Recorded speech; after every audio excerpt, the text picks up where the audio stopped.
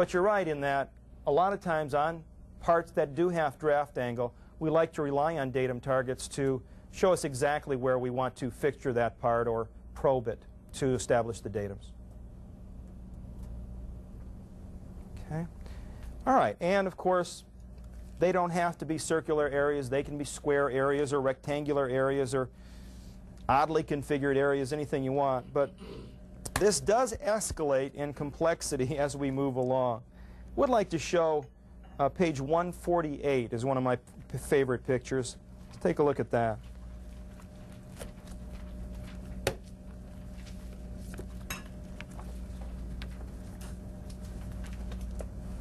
This is a part that I worked on for an unnamed, to be unnamed automobile company at this point.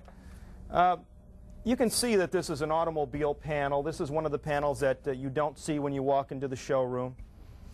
And you can see that this is a big, floppy, twisted up panel. And we tried to strengthen it up a bit by putting these ribs in here.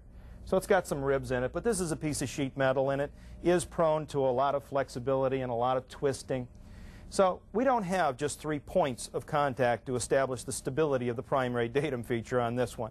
We've got 8 areas of contact, 8 that are 25 by 25 millimeters. These little darkened in areas, every one of those is a datum target. And what we did with this part was we flipped it over onto a plate that had 8 little blocks on it, and we established the datum. Now what we had to decide was whether we wanted the part to be checked while restrained or in the free state. And in that circumstance, we simply wrote a note. And you would have to have a note on this if you wanted to check it while restrained. We did. We had it in the general note column. I don't have it on this picture, but the note said to restrain it on those 8 little blocks. And that's exactly how datum A was established. So you might say on a rigid part, if you had more than 3 points, it wouldn't touch all the points. On a flexible part, it might hit all the points, even if you had 8 or 18, just because it's so flexible. But it might not, and that's okay. I mean, any rigid part, if you took a rigid part and you laid it down on this table, only the high points would hit. And you say that's okay. It's no different for a flexible part sometimes. If all of the points don't hit or all the areas don't hit, sometimes that's okay with you. But when it's not okay, you need to say so and write a note that says to be inspected while restrained.